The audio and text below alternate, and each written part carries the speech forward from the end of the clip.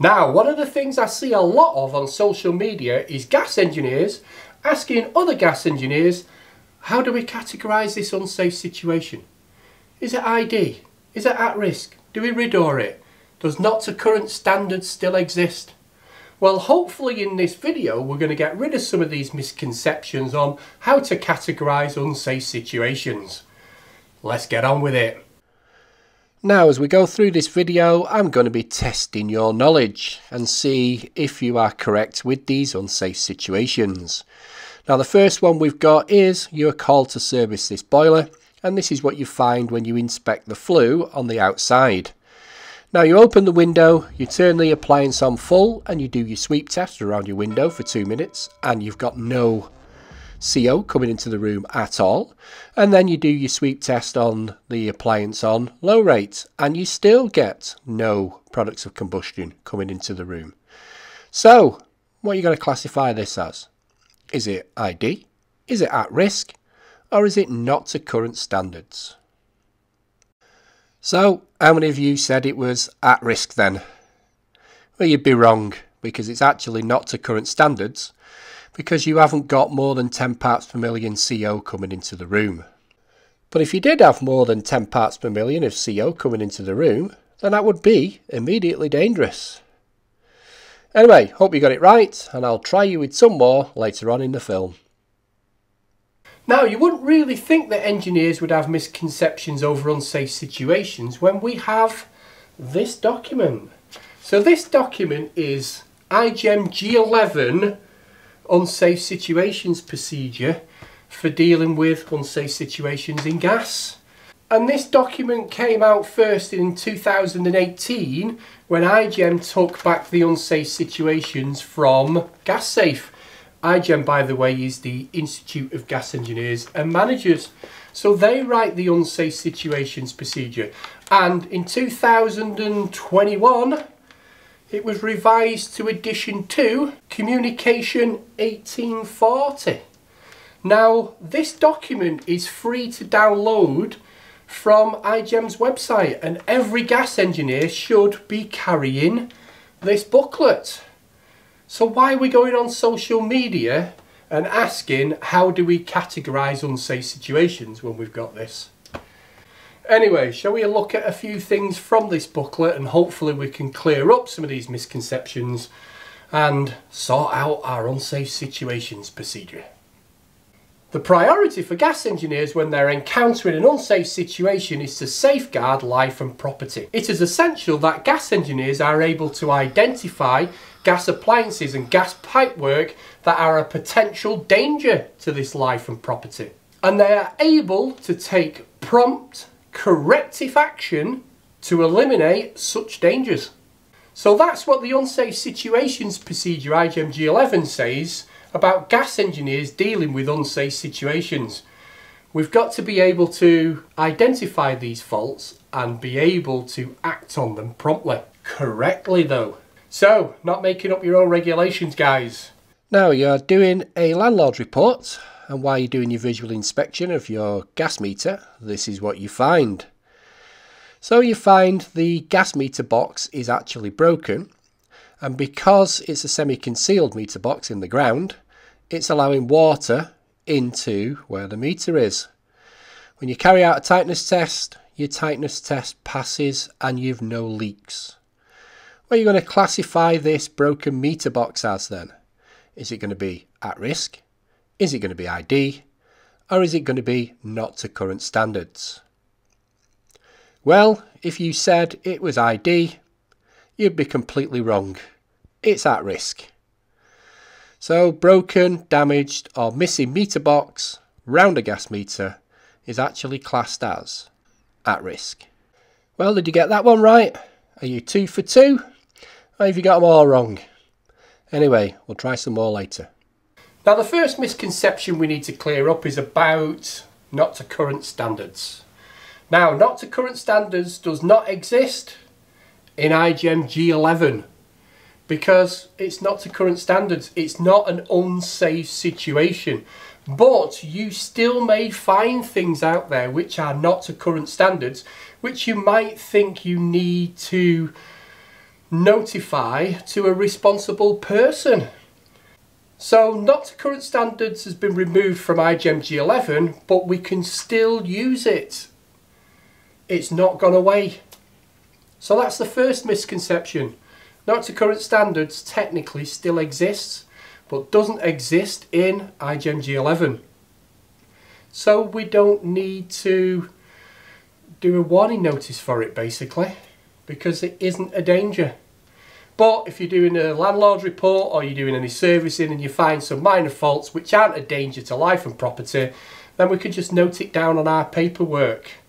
Now, one of the things they do say about paperwork, guys, is you need to keep it for 6 years, just in case somebody doesn't take some court action against you. So make sure you write everything down and you keep it for at least 6 years. Now, just remember though, guys, when installing a gas appliance, you must install it to the current standards. You can't go putting a flue less than 300 mil away from a window and then just say, oh, it's alright, it's not to current standards because we haven't got 10 parts per million of CO coming into the room. No, you can't do that. You have to install the appliances to the current standards, or you can still get in trouble even though you think it's not to current standards. And the final misconception on not to current standards is, now not to current standards have all been bumped up to at risk. They haven't, but a couple have. But anyway, we'll have a look at those later. Now, next scenario, you've been asked to service this flueless water heater. On your visual inspection, you found out the room did not require ventilation because it was large enough, and to comply with the building regs, it had an openable window. But what is missing, besides the control knob? Well, if you said the maximum runtime of 5-minute warning label is missing, then you'd be correct. So flueless water heaters need a sticker on there or a warning label to tell operators that the maximum runtime for this appliance is 5 minutes. This is actually one of the scenarios which was bumped up from not to current standards to at risk. So if a flueless water heater does not have a maximum runtime sticker on it, then that will be classified as at risk. Now let's talk about a few things what we would be classifying straight away as immediately dangerous to life and property without even thinking about it. Well, first one, gas leaks. So if you do a tightness test and it drops and you can smell gas and the customer's complaining about smelling gas, then it's an immediate danger to life and property.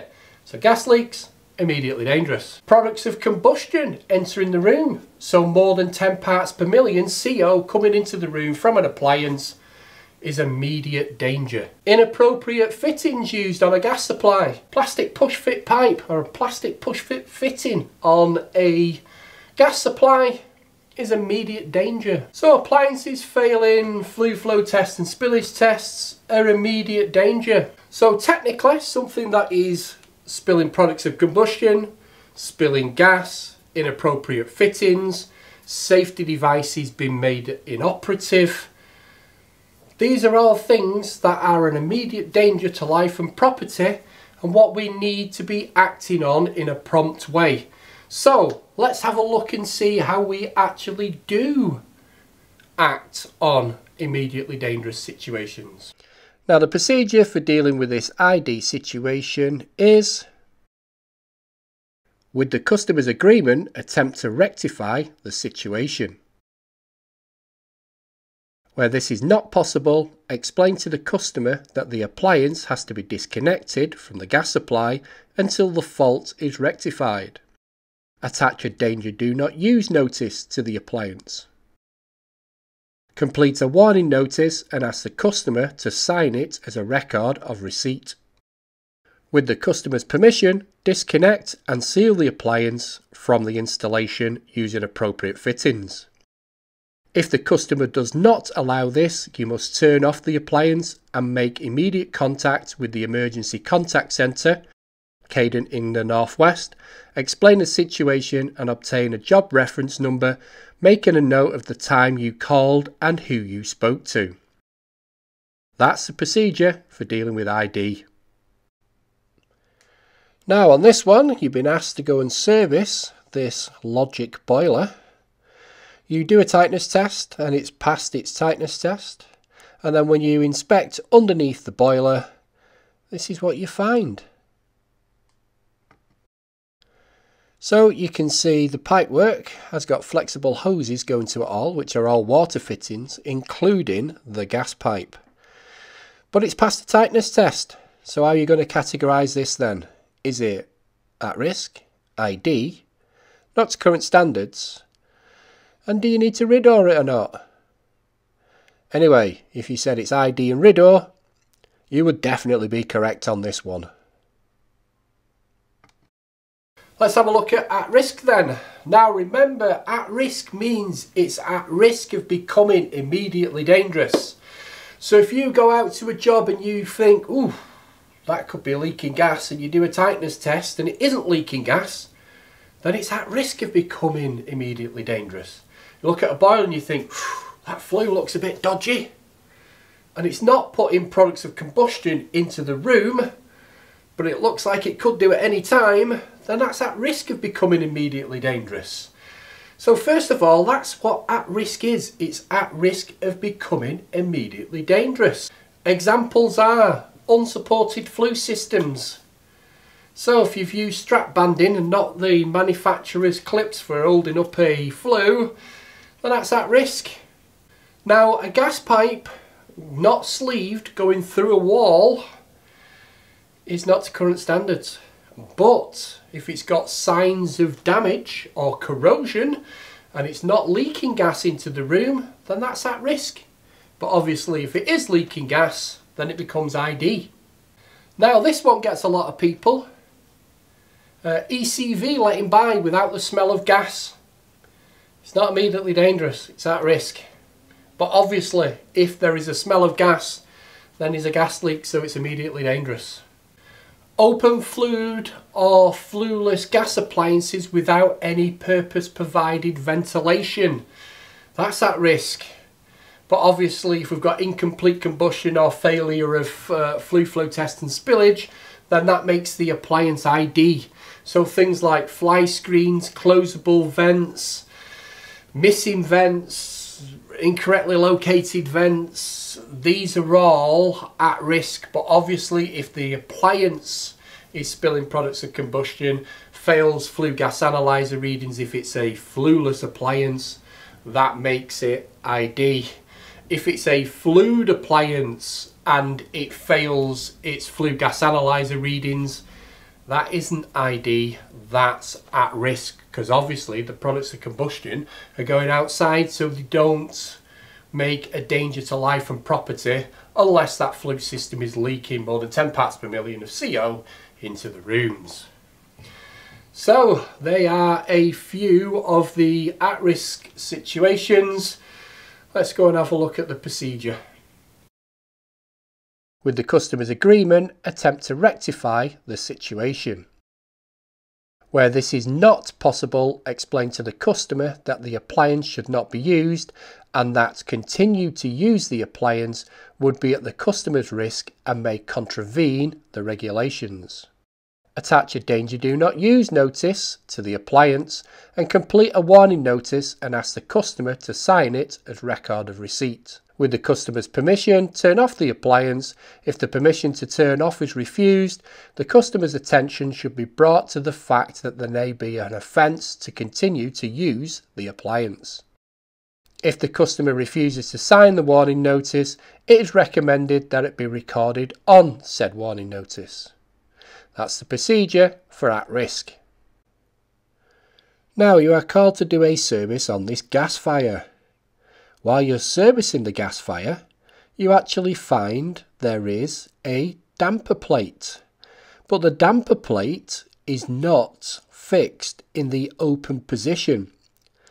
After speaking to the customer knows that they can't run the fire with the damper plate in the closed position. And there is also no signs of spillage. So how would you categorise this? Would you ID it? Would you at risk it?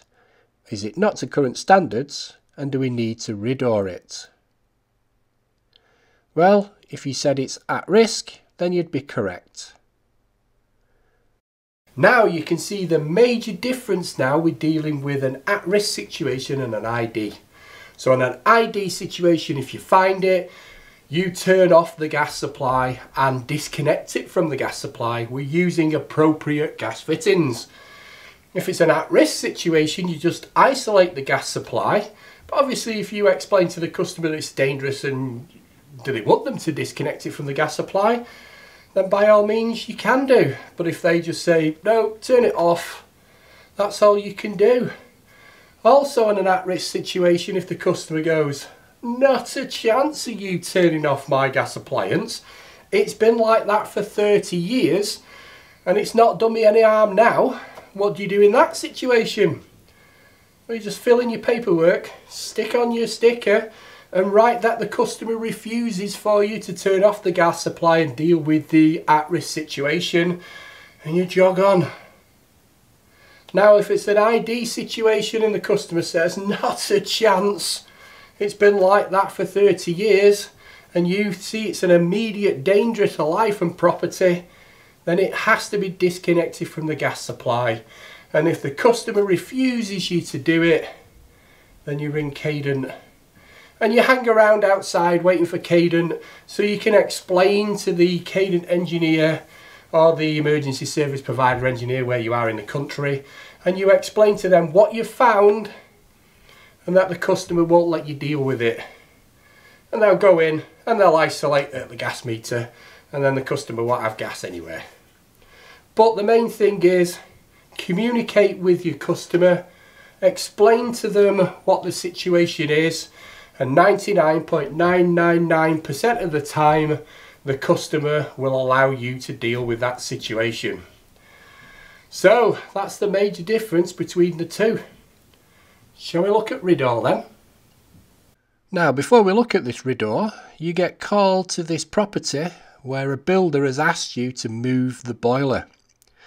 When you get there, the boiler is running and the builder has told the customer to leave the two Velux windows open while they've got the boiler running, but to close them at night time when the boiler isn't running. So how would you categorise this then? Is it at risk? Is it ID?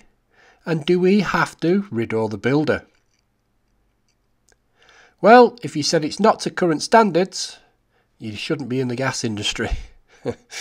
This is an actual ID situation and the builder should be RIDDORed, and probably including the customer for using an appliance enclosed within a property. Hopefully you got that one. Now there is a requirement under RIDDOR, the reporting of injuries, diseases and dangerous occurrence regulations 2013. Now under RIDDOR there are two sections what we need to report under being gas engineers, and they are 11.2 under RIDDOR and 11.1. Now RIDDOR section 11 paragraph 1, normal gas engineers wouldn't normally get involved with this. So this is the first engineer who is called on scene after somebody has been taken to hospital because of carbon monoxide poisoning, because of an explosion of gas, or because of leaking of gas or products of combustion. So under 11 paragraph 1, that is normally reported by Cadent normally, and they would report it to the HSE and GasSafe would be involved with it. But RIDDOR section 11 paragraph 2 is where gas registered businesses would get involved with RIDDOR reporting. So this is where you've gone into a property to do landlord report, servicing or installation, and you find things like flues, ventilation, gas fittings, which are a danger to life and property and which could cause somebody to go to hospital because of carbon monoxide poisoning, because of leakage of gas, because of an explosion of gas, then that's what we would be reporting under RIDDOR. So let's have a look at this RIDDOR section 11 paragraph 2 and see exactly what we need to do.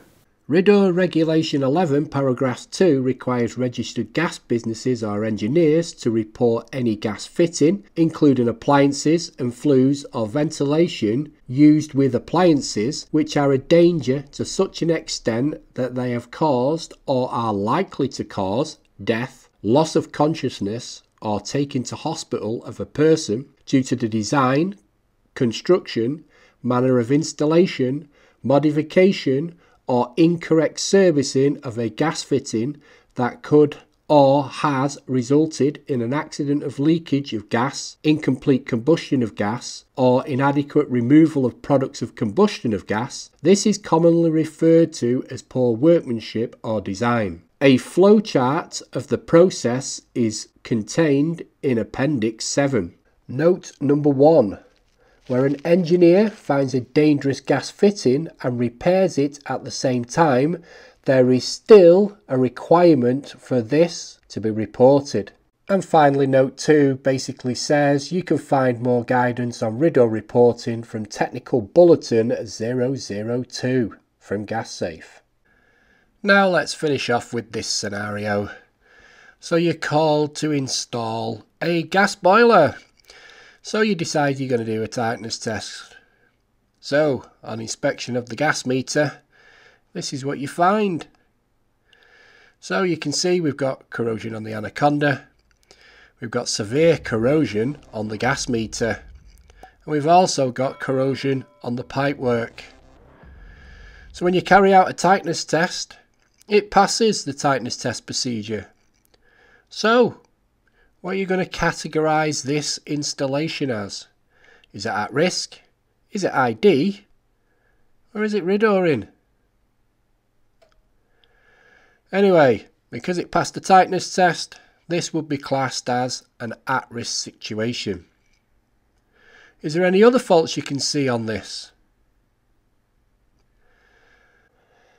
Well, if you said there's no tamper seals on the bracket to stop the customer removing the gas meter, then you're a very, very observant gas engineer. Anyway, thanks for watching, guys. Catch you on the next one. Cheers.